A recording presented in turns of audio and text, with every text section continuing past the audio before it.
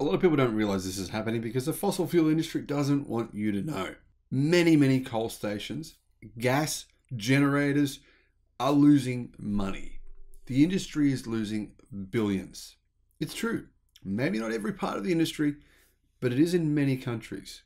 This is all coming down to the cost of renewables plummeting. But now the cost has just declined by 30% within the last few weeks.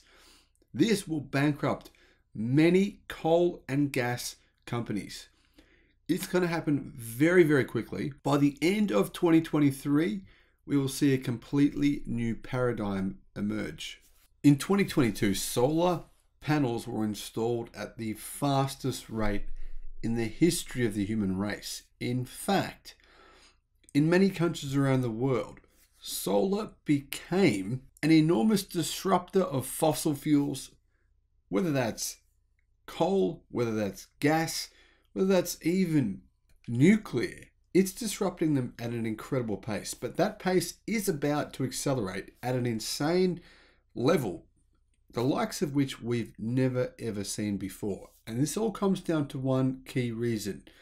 The cost is about to fall through the floor. Hello my friends, welcome to the channel. I'm the Electric Viking, great to see you. Welcome to all the new subscribers. Welcome back everyone else. Welcome to 2023. What a year it's going to be this year. One of the key reasons is news like this. This is awesome. This is the kind of thing I just love to see. You know how this all ties into everything. This ties into making the world a better place. This ties into having cheaper electricity, not only for people in the first world, but people living in the, I know it's politically incorrect to call it this now, but living in the third world. This makes energy, makes it possible. Yes, it's not going to be immediately possible for some, but this decrease in price, which is about to occur, will have a massive impact globally. In addition to that, this makes it cheaper to run your EV. This just makes everything just awesome. Seriously. So what am I talking about? Well, there is a price war going on right now. And I mean a literal war. Not a spiritual war, not a figurative war, a literal price war going on. The biggest Chinese solar manufacturers in the world, which are the biggest manufacturers of solar in the world, period, are bidding against each other because, well, we are in a global recession, and that has reduced the price of commodities, meaning it's now much cheaper for them to manufacture their panels, meaning they've reduced their prices by 30% on average. That means the price of solar has come down over the past 10 years by around 90%. It's now cheaper than ever to get solar.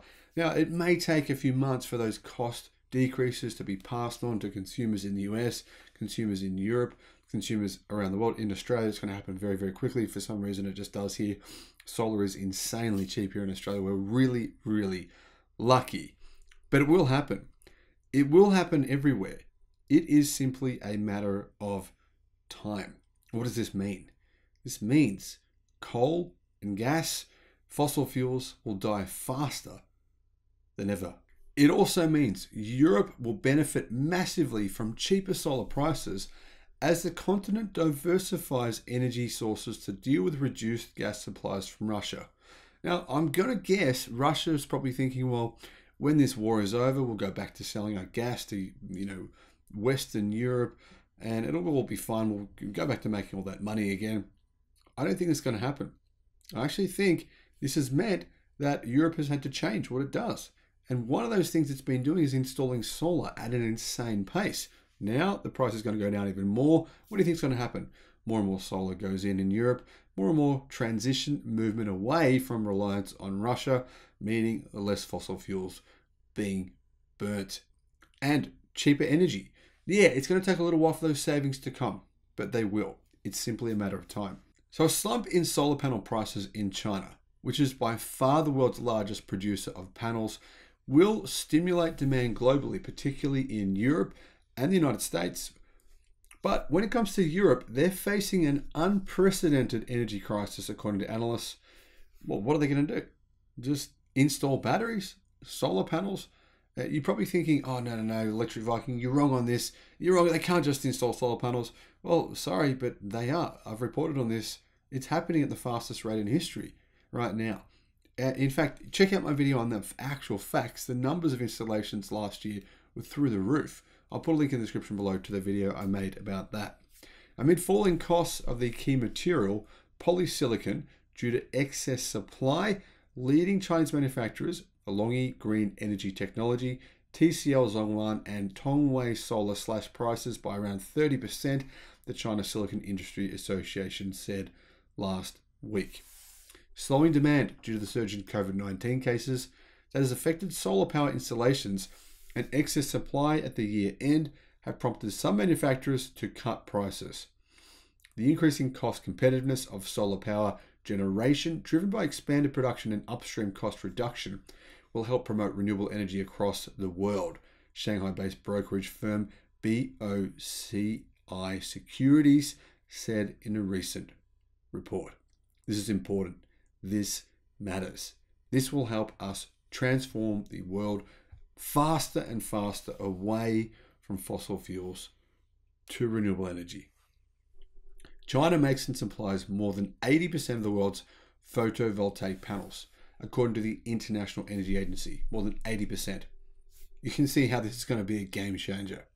The country will add at least 570 gigawatts of wind and solar power in the 14th five-year plan period from 2021 to 2025, as it strives to achieve its carbon neutral goal by 2060, when non-fossil fuel sources will account for 80% of its total energy mix. Now, I actually think that China will hit 100% renewables by around 2040 to 2045, possibly even quicker than that. I know they're not saying that's going to happen, but I believe that will happen.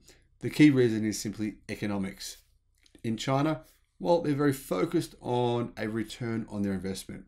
Will they be getting that from their coal plants in 2040, in 2045, compared to the renewable energy sector? Absolutely not. The renewable energy companies will be making boatloads of money because it's simply much cheaper to run and operate renewables. And those costs will continue to decline. We're saying it's cheaper today, but what's happened with the cost of solar, the cost of wind, the cost of batteries over the past 20, 30 years? They've come down, not all the time, but almost every year, the costs have decreased significantly when you add it all together. Those cost declines will continue. Increased efficiency in factories. Now think about this, right? If the cost of solar continues to decline, the cost of energy continues to go down, it's a virtuous cycle. I mean, it means the cost of manufacturing to manufacture those products declines, because the number one cost to manufacture a solar panel is electricity, in combination with the cost to mine the raw materials. The mining of the raw materials cost goes down once you have electric tractors, electric machinery, which runs on solar energy. See how it just goes around in a circle, around. The cost decreases continue to compound. And remember, for coal power stations to actually make a profit, they need to run at more than 70%. They rarely do that now in many countries around the world, because renewables are actually undercutting them. Following an unprecedented energy crisis last year due to the reduction of gas supplies by Russia, the European Union is expected to diversify away from fossil fuels at an even faster pace. Europe is estimated to add a record-breaking 41.4 gigawatts of solar power in 2022. That's 47% more than the previous year, and another 53.6 gigawatts in 2023, to bring total solar capacity to 26.2 gigawatts, according to Solar Power Europe, which represents over 280 organizations across the entire solar sector on the continent. But those numbers are wrong, because those numbers came out before the price decreased by 30%. Decrease the price by 30%, you massively increase the demand. I mean, that's what's going to happen. You're talking about 41.4 gigawatts last year. To say that they're only going to increase by another 53 gigawatts this year when the price is 30% lower, that's ridiculous, especially considering the current energy crisis. I reckon you're going to see another doubling. I think we're going to increase solar in Europe by around 80 gigawatts in 2023. Now, let me know if you agree or disagree. But if you disagree, let me know why that is in the comment section. The lower prices of solar components in China will further promote the expansion of renewable energy, as over half of the solar panels the EU imported in 2022 were from China, according to Frank Horgwitz, founder of the Asia-Europe Clean Energy Solar Advisory. I think, in fact, it's closer to 70%. Lower prices will indeed stimulate fresh demand, not only in Europe, but also in other important markets across Southeast Asia, the Middle East, and Africa. I mean, obviously, it makes the most sense in the Middle East and Africa, where they have a boatload of deserts, a boatload of sun. I mean, way more sun than they do in Europe, clearly. The US is likely to be the exception, claim some experts, as Washington has imposed steep import tariffs on Chinese solar panels and banned solar energy components from China's Xinjiang region over concerns of forced labor. Chinese solar panel manufacturers will continue facing import restrictions imposed by the US government in the foreseeable future, he said.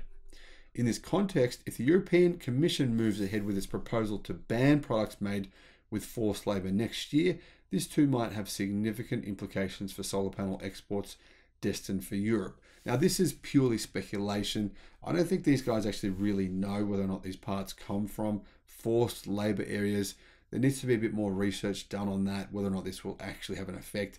It's kind of like media-driven narrative to say, oh no, everything's terrible. You should be worried. You should be concerned. Keep coming back. Keep coming, reading our news. Keep coming on the dopamine cycle. We'll give you more drama. Is it really true that all these solar panels have components made by forced labor? I don't think it is. I've done a little bit of research. Hard to find out really fact from fiction. I don't think the media really have any idea. We really need to know a lot more before we know for sure whether or not this will have an impact. Domestically, the price war is likely to cause temporary chaos among Chinese solar wafer manufacturers due to the imbalance in supply and demand, Liu Ying, an analyst at Shanghai-based Huaxin Securities, wrote in a report last week, adding that the situation was likely to last until February. The price cuts are likely to affect the profitability of the sector to some extent, but I couldn't care less about the profitability of the sector as long as they keep on sending affordable solar panels all around the world, helping the world to move away from fossil fuels to renewables. So what if they make less money? Doesn't matter to me. The price cuts, in my opinion, will actually stimulate a wave of demand that I believe will start the trend. And I mean, when I say the trend, I mean it'll be like an unstoppable river.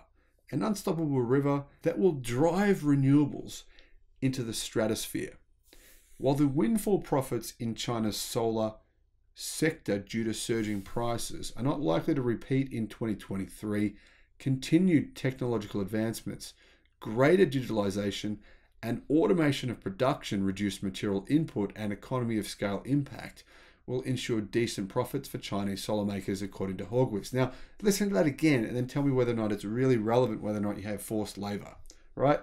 Continued technological advancements, greater digitalization, and automation of production, reduced material input, and economy of scale impact. So realistically, these factories, they're trying to move away from having staff, period. Now, of course, you need staff. They're always going to need staff. They're trying to move away from manual labor to just automating things as much as possible. Why? Because even if you have forced labor, right, for some of your business, it's still going to be cheaper to have a machine that builds the machine, that builds the parts. You know what I mean? It's still the way of the future to have automation. The Chinese are not stupid. They know that. I mean, they're basically following a lot of what Tesla does when it comes to automation with cars, and they're doing the same thing when it comes to automating their factories. Lower module prices will in particular create demand for large-scale ground-mounted projects, highly favoured by both central and local governments, in a push towards a faster decarbonisation of China. So, am I supporting China by making this video? I don't care. To be honest, yeah, I don't agree with everything China does. There's lots of things I think are bad. You know what they actually did to me? When I was in China, I was writing a blog, a website, and I was putting in there some stuff that I didn't agree with that was going on in China. In fact, I made a video showing some cruelty to animals that I didn't agree with. They shut down my website. They basically deleted my website. Don't know how they did it. So, I mean, it's happened to me. That's a pretty minor thing, but it's happened to me. So I don't really, do I agree with that? No. Do I agree with a lot of things they do? No, I don't. It's much more important than all of that, realistically, is, having a planet we can still live on. So we need renewables. If China is the one making them, I'm going to focus on the positive, not the negatives. Yes, there are negatives, but the positive here is this. The world will be a better place for our children if we move to renewables as quickly as possible. Not to mention, the world will save trillions of dollars the faster we can do that. Let me know your thoughts in the comment section below, and thank you for watching. Bye-bye.